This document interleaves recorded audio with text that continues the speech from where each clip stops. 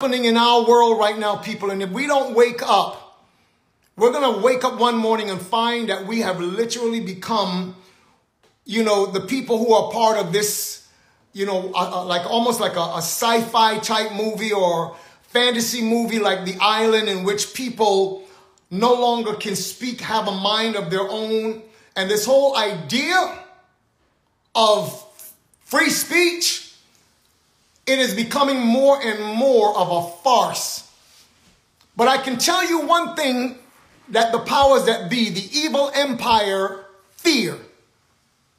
And it's called the masses of people coming together.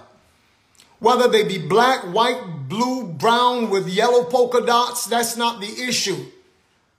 The real issue is that they fear when we come together and we speak together and we have a mind of our own.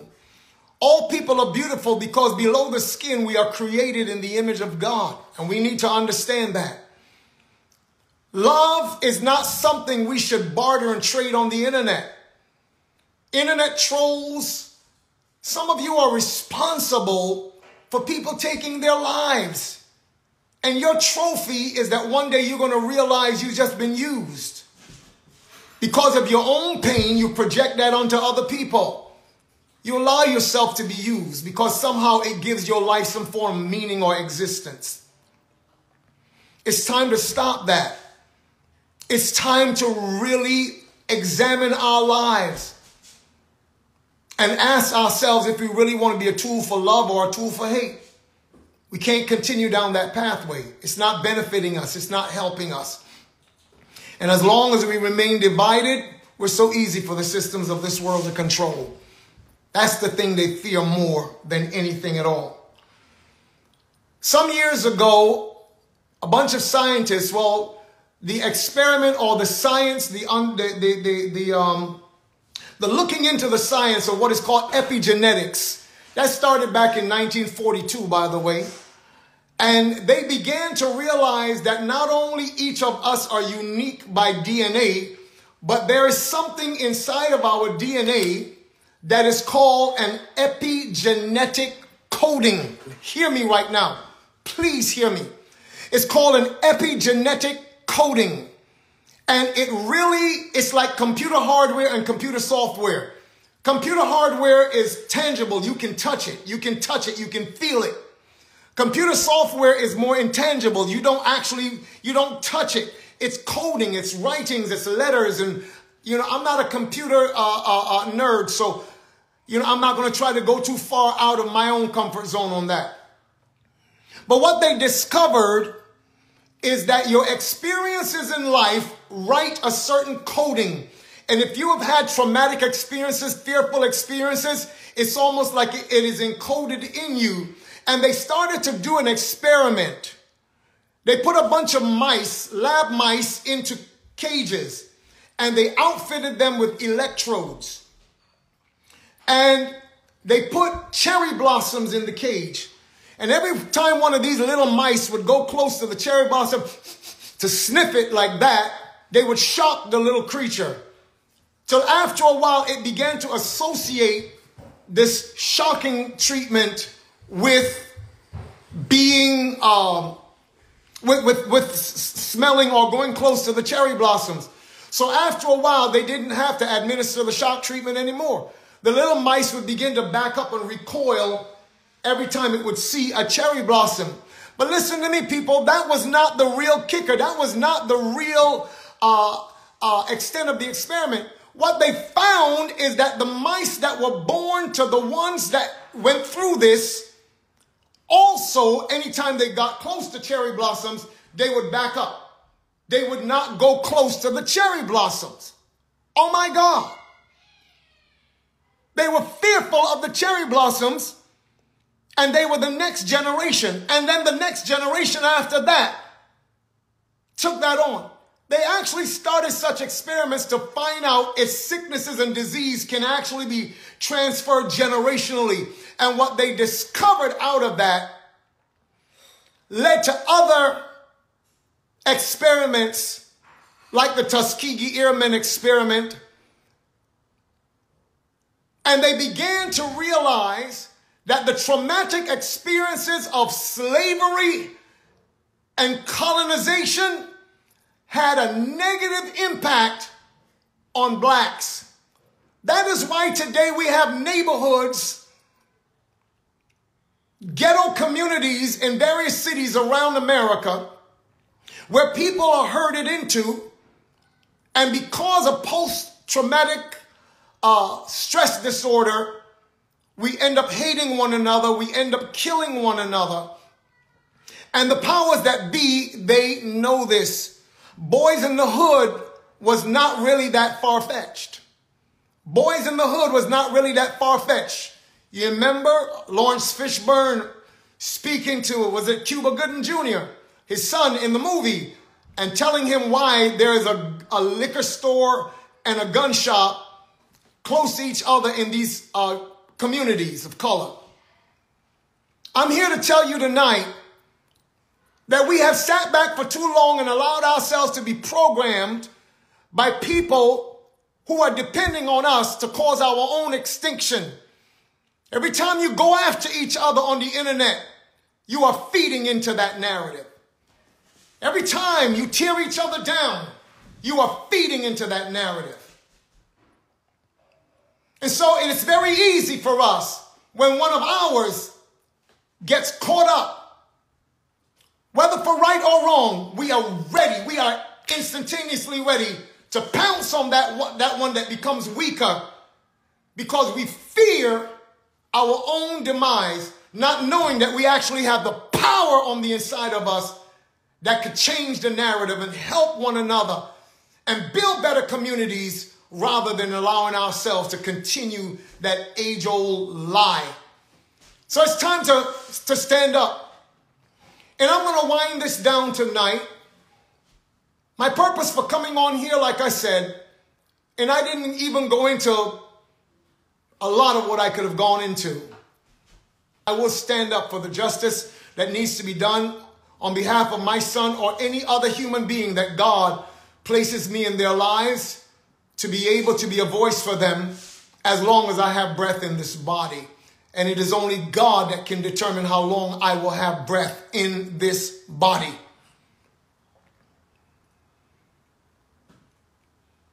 I didn't even get to tell you tonight, and this will be the last testimony for now concerning him, and then I will close off with a thought that I want to leave with you.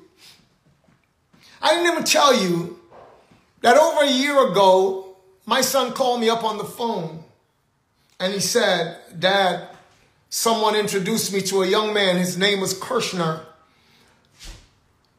who is in the industry. He's a producer, and he does various things in the record industry. This kid was shot 8 times, and was left for dead. He was in the hospital, and Daystar prayed with this young man and spoke to him prophetically and told him that God was not going to allow him to die. Told him that God would actually bring him through it. Then he called me after praying for the young man and said, "Dad, thus and such is the situation. Let's pray for this kid." And I stood together with him. We were in 2 different cities, and I stood together with him and we prayed for this child, for this young man. Recently, and again, this is something he won't say, so I have to say it tonight. This guy that they're trying to make you believe is some monster that would just shoot somebody because of an argument that said, "Oh, my career is better than yours." I mean, do they think that we are stupid? When this was happening in a time when the name Tory Lanez was the biggest, most recognized name on planet Earth during COVID? Not only by celebrities in America, but football players who are the rock stars of England and Europe were tuning into that thing. Recently, some people who were concerned started to raise money on behalf of Daystar. He didn't ask them to do it, But they started to raise money, and somehow the word got back to this young man. I've never spoken to him in person. Daystar did not speak to him from his cell. But that young man, when he heard about it and heard that at that point they had raised a certain amount of money, he said to them, keep that money in your pocket. I am going to put up $250,000 for his defense, and he does not have to pay me back one single penny. Because of him today, I'm alive, and because of him, I have now become a millionaire, multi-millionaire in the industry. I'm having 2 Lamborghinis and this and that because of him. And I'm ready to do this. He does not have to pay me anything. He doesn't have to pay me back anything. You tell me who does that for somebody who is so cold and callous that they would just up and shoot some young woman just like that. That's a lie. And the devil is the father of lies and of liars. So as I close this tonight, I do want to say to all of us that we are living at a time that I could take you back 3,000-4,000 years ago to the story of a young boy whose name was David, who was a shepherd, who actually wrote about 98% of the Psalms in the Bible. David, a singer of songs. David, a rapper of rhymes, if you will. I want to take you back to the fact that at some point in his life, he walked into a situation because all of his brothers had gone out to war. The battle was against a group of people called the Philistines from Philistia and the Israelites from Israel. His father sent him to the battle site one day in order to take lunch for his brothers. As he got there, he saw a giant who was described as being 10 feet tall. The air we breathe today don't allow people to grow that big. But trust me, in those days, yeah, they could. A giant was 10 feet tall. His spear was 9 feet long. And it is said that the man was a machine of war, if you will, from the time he was a youth. David got there just in time to hear this man standing up and roaring across the valley, "Send me a man! Let us fight together. We don't need to have all of these 2 armies go to battle. Send me a man. Let's fight. And if he defeats me, we will become your servants. But if I defeat him, you will become our slaves." That's exactly the narrative. David saw that the whole army of Israel were afraid of this giant. Nobody wanted to go face him. When he inquired, somebody said, "The king has said that if anybody can fight this guy, I'm going to make his family free from taxation in Israel, and he can marry my daughter." That's how desperate the king was. David said, "What? Are you kidding me? That's what the king will do?" He said, "That's wonderful, but I'll kill this guy for free." David was a 15, 16-year-old young man at the time. So much that when he went to the king, when they brought him to the king and said, "This is what this young man is saying," the king said, "What?" He said, "You know what? I'm a shepherd. I've been minding my father's sheep before, and a bear came and I killed the bear. A lion came, I killed the lion. And this Philistine who has no covenant with God will be just like one of them." Somehow the king saw strength and faith and courage in this kid. And he said, "Okay, I'm not going to go through all the details, but we know how it went. Here's something you need to understand, and let me bring it into today's terminology as we're closing this down tonight. Here's what you need to understand. The Philistines comprised of 5 kingdoms. 5 kingdoms. Each had its own king, but they moved together as one unit. They had a large army. Their chariots were made of iron. The Israelites had inferior weapons to them at the time.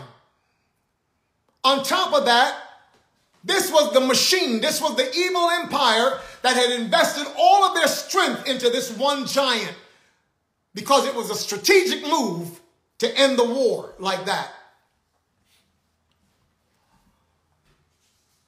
David happened to be there on that day, and he learned that for the past 40 days, this giant had been standing up and saying the same message, and Israel had no message of their own. It is unfortunate, but I feel like for the past 2.5 years, we have stood by as they gagged my son from being able to say anything on his own behalf and spun this narrative. And if it were in today's time, this is how it would look. The Philistines had taken out ad buys on every major station so that any program you would turn on throughout the day, you would hear at least 15 to 20 commercials coming from this giant on every network that it could go out on, not to mention the internet. And in all of this, the Philistines had no message. They had nothing to say. The Israelites had no message. In so much that by the 40th day when David showed up, the men of Israel were now saying what the giant is saying. This is what the giant has been saying. And they were rehearsing his message because they had no message of their own. How long are we going to stand back and have no message, have nothing to say, while people destroy our sons and our daughters? How long? When I was in Kenya in 2012, I was moved to revise the book because I had come to the place where I knew it was going to be more relevant than ever before. Remember, that book was first written in 1990. Now we are in 2011. And I'm being stirred in my heart to revise the book because it's now become more relevant than ever before. It was 2 months after that Trayvon Martin situation happened, followed by a bunch of other situations being caught on cell phones. It's been happening for a long time, but only now the situation was it was being captured in real time and sometimes exported out in real time. The powers that be, the evil empire, hashtag evil empire, has had us tripping over each other for so long and so fearful and so held in a corner that we are fearful to speak against injustice when we see it. We would rather turn on our own. There are certain bloggers out here who, I in some ways I sympathize with you because in fact, Tory himself said it. If in fact that he had done this, he would feel like he should bear the wrath of all of that. He should be called this and he should be called that. But he did not do this, people. He did not do this. We've been up one side and down the other about it. But come to realize there are so many more people than him. So many people out here who through the years of Jim Crowism and all manner of divisiveness, scientific experiments being done on our people. We have people who are now in prison, many cases wrongfully, so we can continue to feed the beast that is called the prison industrial complex. And once they are locked away, many of them do not have the notoriety of a Tory Lanez. So people forget about them. Many of them are incarcerated wrongly. We have a system that is willing to lie and bend the truth. A system that is ready to obscure evidence that can actually prove a man's innocence because it is more important that we fill the columns of L's and W's. W's and L's, wins and losses. That's what it's all about. To some of them, it's a game. People like that have no conscience. Their conscience is no longer there. Don't try to think that they will have a conscience, because the only person that can change that is Almighty God. But I want you to know, dear people, God is not trying to make us look at each other in terms of black and white and blah.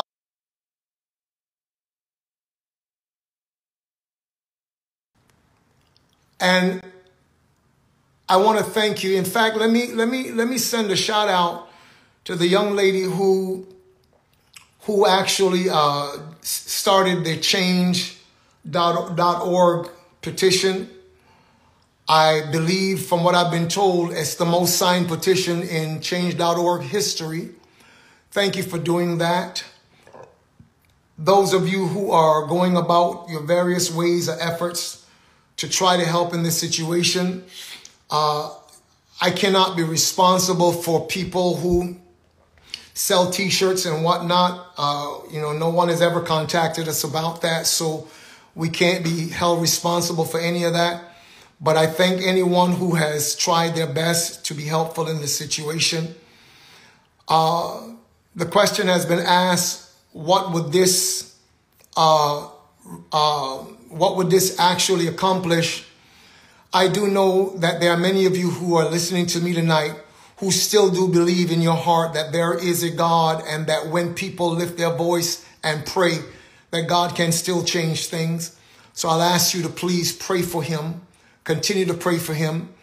And I do want you to know that there is a few days when he has felt really down, but for the most part, he's been being very strong.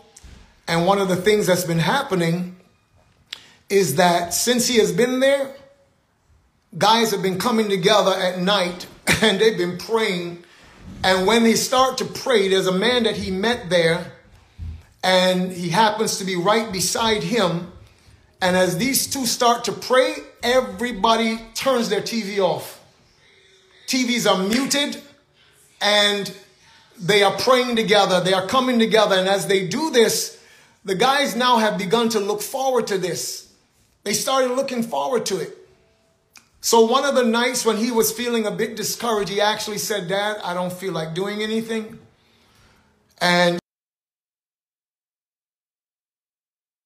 the next day,